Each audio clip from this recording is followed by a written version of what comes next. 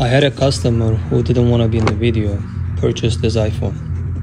When you look at the box, it looks perfectly fine. They got even everything in there, the charger, cable and everything. And he said the phone doesn't turn on, so this is the phone.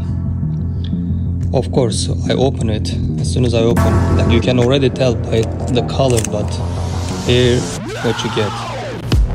So this is the fake iPhone. They made it and sold it for $400. This is the original one, how it's supposed to be from the inside, and this is the fake one. You guys have to be careful, otherwise you will stuck with the fake iPhone. You cannot even use it, don't even power on. Careful.